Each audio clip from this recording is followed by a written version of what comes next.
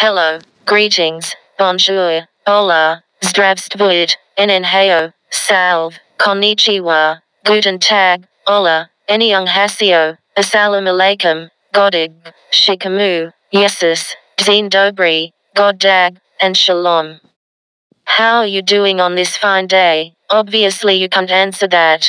This is pre-recorded message, or is it? I don't know, nor do I care.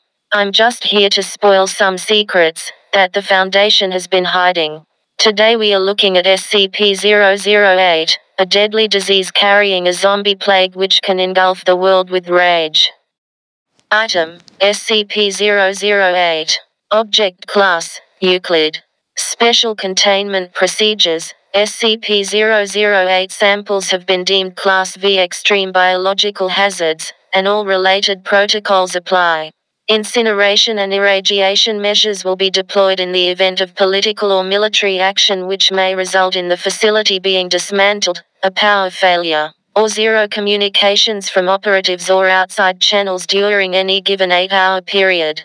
The quarantine period for operatives leaving the facility is 4 months. If a breach has occurred, incineration and irradiation measures shall be deployed. It should be the policy of all G2 sites to not prepare an evacuation procedure. Description: SCP-008 is a complex prion, samples of which are stored in each of the known G2 sites.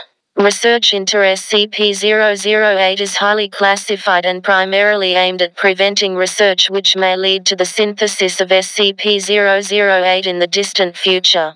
Traits of the SCP-008 prion include 100% infectiousness, 100% lethality, transmission through exposed mucous membranes and all bodily fluids, not airborne or waterborne.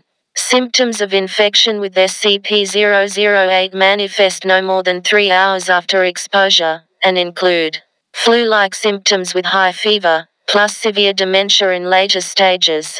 Coma onset approximately 20 hours after first symptoms appear and 12 hours after noticeable dementia.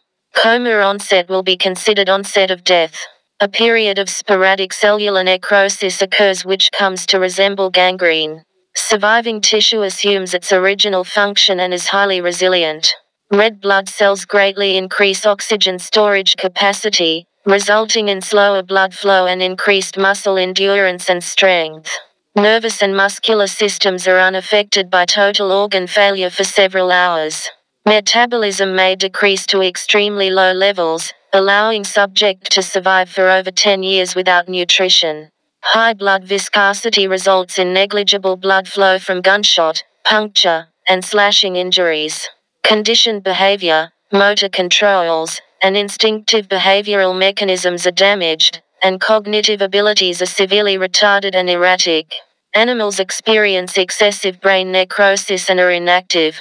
Subject can adapt to its damaged nervous systems but is limited to basic physical activities, including standing up, balancing on 2 legs, walking, biting, grabbing, and crawling. Subject will energetically move towards sights, sounds, and smells it associates with living humans. Subject will attempt to ingest living humans if physical contact is made. Neutralizing fully infected subjects requires significant cranial trauma.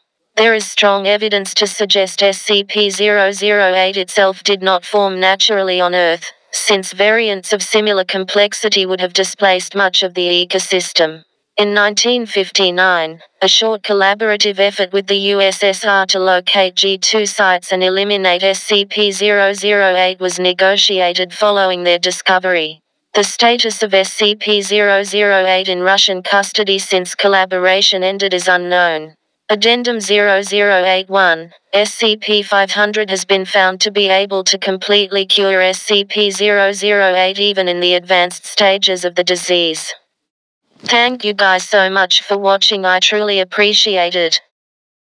But my identity is about to be revealed by the Alpha-01, the Red Right Hand. They are trying to bring me back to the O5 Council.